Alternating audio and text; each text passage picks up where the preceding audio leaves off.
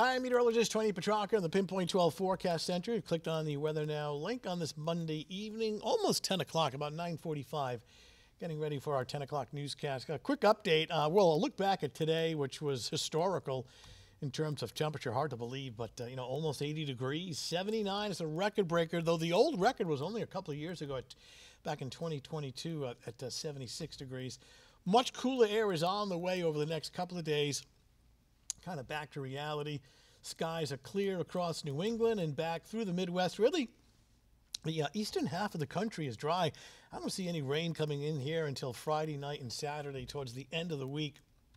We see the cooler temperatures shaded in blue across the Great Lakes and upstate New York, and this is all filtering in over the next couple of days. Nothing unusual, just kind of back to November weather. Draw our attention to Tropical Storm Nicole, which will have an indirect impact on our weather by the end of the week. Obviously not getting a tropical storm or hurricane, but some of this remnant moisture will head our way towards week's end. This is being called Subtropical Storm Nicole. Last check from the Hurricane Center, winds of 45 miles per hour. It's tracking off to the northwest.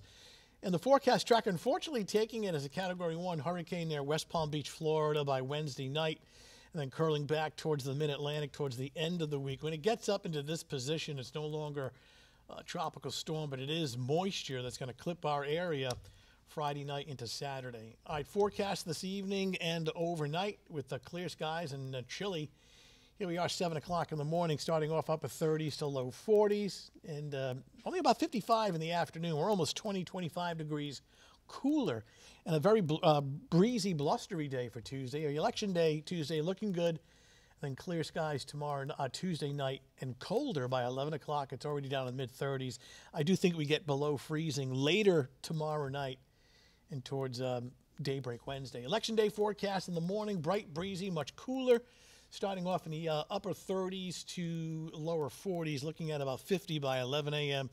It's bright, enough of a gusty wind to make these temperatures feel even cooler, but somewhere between about 53 and 55 during the afternoon with a good deal of sunshine, and the cold weather will settle in Tuesday night into Wednesday morning with temperatures getting just below freezing.